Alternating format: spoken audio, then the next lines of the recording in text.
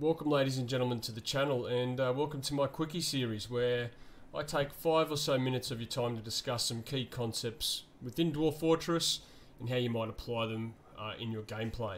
This is going to be a little bit of a unique episode because I'm going to discuss or walk you through how to install DFHACK and most importantly how to use Stonesense in your gameplay so you can view your fortress in all its isometric glory.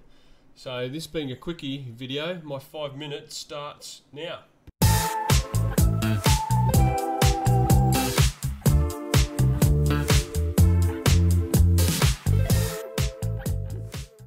Okay, what is DFHACK? DFHACK is a memory editing library for Dwarf Fortress. It's been around for a long time and I was using it when I started playing Dwarf Fortress about 11 or so years ago, back in the ASCII days. And it is essentially a great tool to modify your Dwarf Fortress gameplay. And in this video I want to talk to you about Stonesense because 2 days ago it was just released or updated to work with the Steam version, which is a lot quicker than I thought it would happen, so that's great.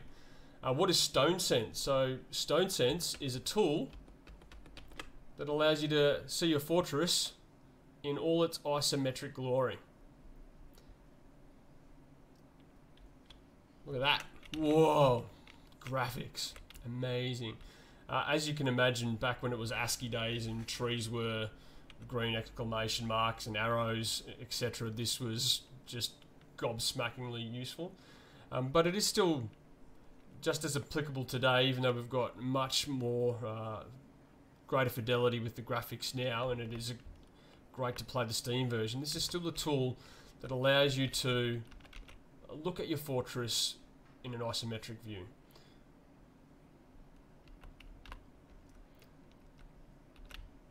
And this is just one of the things that DFHACK lets you do, but that is the point of this video. And here's some mining, just mine everything out of that part of the mountain. We'll go all the way down into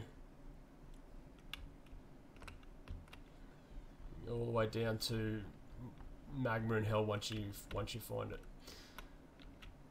Okay, so that's what it looks like. How do we install it?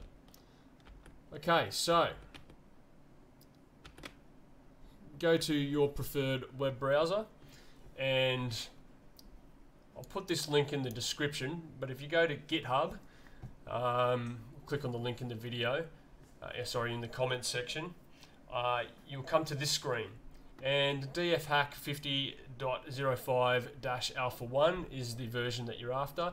The installation instructions are here. If you click on that, it'll bring you to this screen, and you can read through that for for Windows, Mac OS, etc. Scroll down. Once you go to the GitHub, scroll all the way down to the bottom, and DFHACK 50.05-alpha1 Windows 64-bit.zip. Click on that. That will download. That will download all of this here, and all you need to do is find the root file or root directory for Dwarf Fortress. For me, it's under Steam Apps Common Dwarf Fortress, and you copy all that and install it in here. And it will ask you to replace the STL.dll. Click yes. And that's all. That's it. All these files will be put across, and you'll be able to use DFHACK now. If you don't have the data file in your root directory for Dwarf Fortress, then you're probably in the wrong folder. So this hack folder needs to be in the same folder as data is. Okay, so that's how you know if you're in the right area. That's where mine's installed. Yours might be installed somewhere else. So now we get into the game, and you can see here you'll have a DFHACK in the top left. And when you load the game up, you'll actually load with 2 screens. You load with this and this. This screen will pop up first. You go, oh, where's Dwarf Fortress gone? Just Alt Tab, and Dwarf Fortress will be loading concurrently. So you can click on here and you can type in, you can just use your mouse, GUI launch or minimal. Minimal just means there'll be a little bit up the top here. And all you have to do is type in Stonesense. Click enter. And then this will appear. It will be minimized. I have found that if you're using Steam and then you get the press Alt Shift for your friends to come on and you maximize before you clear that, it will crash the game. Okay, so make sure you press Shift Tab, get your friends screen to appear, cross it off, and then you can maximize and you shouldn't have a crash. Took me a little bit to figure that out, and that seemed to be triggering crashes for me. And that's it, guys.